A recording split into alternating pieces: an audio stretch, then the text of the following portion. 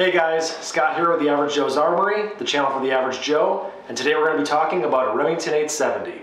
But not just any Remington 870, today we've got the Wingmaster TC Trap Model.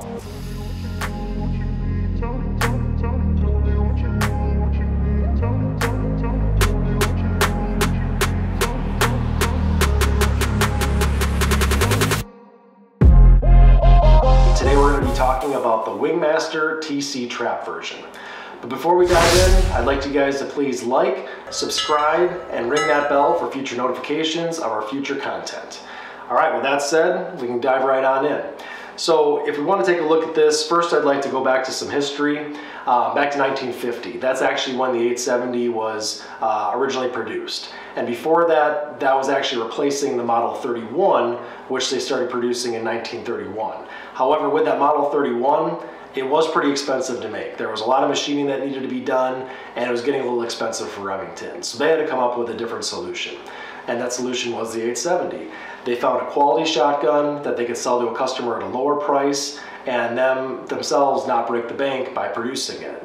So they started making this in 1950, and like anything that's good quality, it took off. And they started making a lot of different variations and a lot of different models of this 870.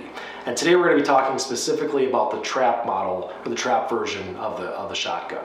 So from the 50s, 60s, 70s, 80s, and 90s, they made three different variations or three different quality grades of the trap model. They had the TA, the TB, and the TC.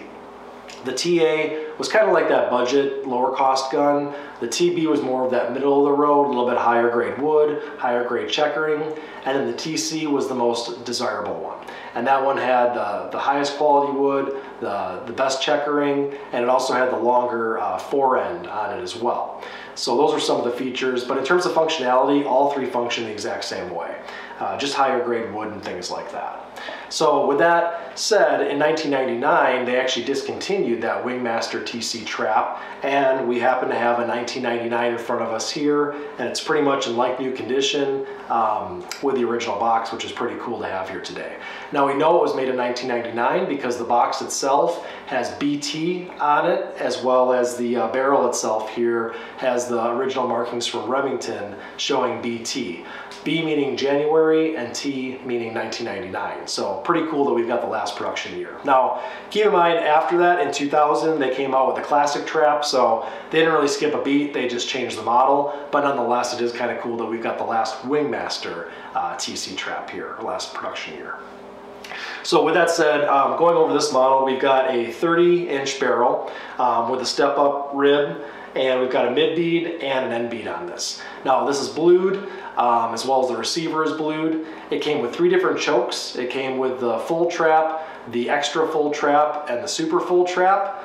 This one also has that longer fore end that I was talking about with the nice checkering and the nice grade walnut wood on both the fore end and the stock itself. This stock also does feature the Monte Carlo stock, and on top of that we've got a nice butt pad on here, recoil pad. And in terms of the actual receiver itself, one thing that's really cool about this particular model that we have today is that it's got engravings on both sides of that receiver, and the one side does say Remington Model 870. So with that said, you know, this is the gun itself. It came with the three chokes. We've got the original box to show you today, and it was pretty exciting to take a look at this and get our hands on it because, again, it's the last year that they made it, and it's in really good condition. So it's really fun to share it with you guys. So with that said, you know, as always, we really love doing the research. We love taking the video, and most importantly, we love sharing it with all of you. So please like and subscribe, and make sure to ring that bell so you can see our future content and get those notifications. Thanks for tuning in today. This is Scott from The Average Joe's Armory, the channel for The Average Joe, and we'll see you next time.